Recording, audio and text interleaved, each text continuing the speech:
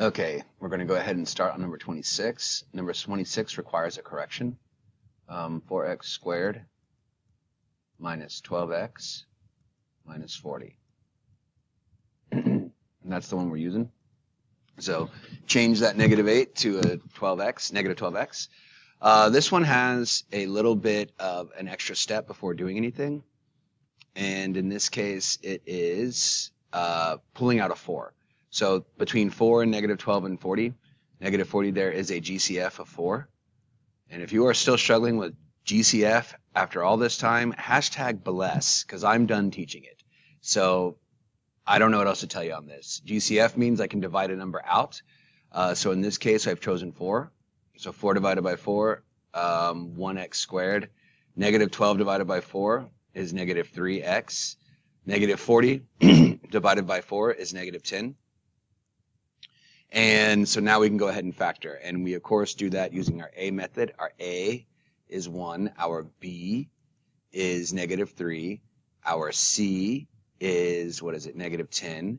And then our A times C is negative 10. So between the negative 10s and the, let's see, hold on, let me write this prettier.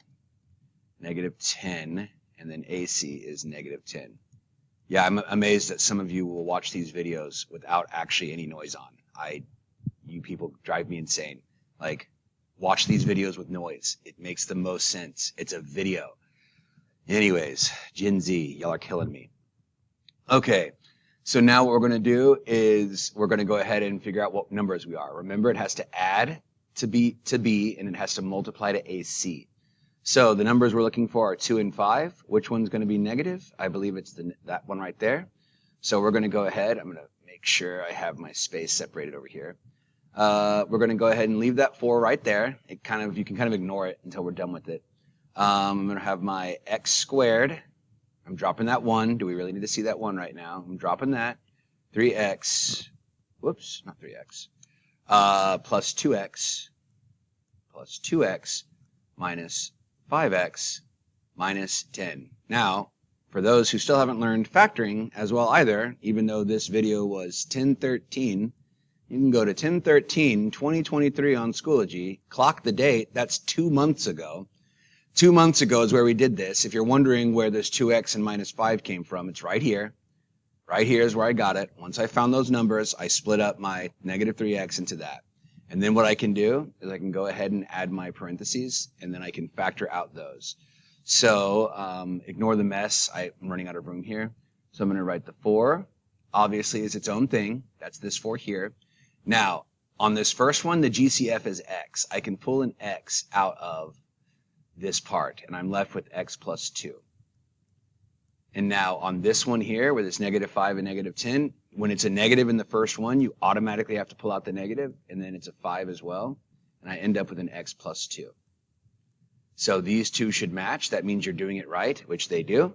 So my factored form is 4, and then I have an x plus 2, and then I have an x minus 5. And that's the full answer for that problem. So the solutions are when it has an x, so 4 does not have an x. When it has an x, you set it equal to 0. So this is my factored form. And then if I set x plus 2 equal to 0, I would get x equals negative 2. And then if I set x minus 5 equal to 0, I would get x equals 5. And how do I get that? Because I'm going to have people who are telling me they have no idea how this works. Y'all, if you can't tell, I'm done teaching math for the semester. I'm over it. I am so over it.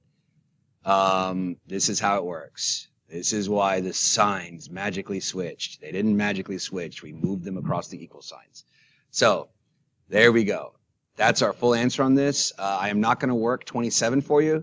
You've got to do that yourself. But what I will tell you is that the GCF before you start is 5x, and you got to take that out of that. And at the very end, when you're done, you will have a 5x here. You will have this here, and you will have this here, which means you will have 3 solutions by the time you're done with this one here. So make sure you understand that for 27.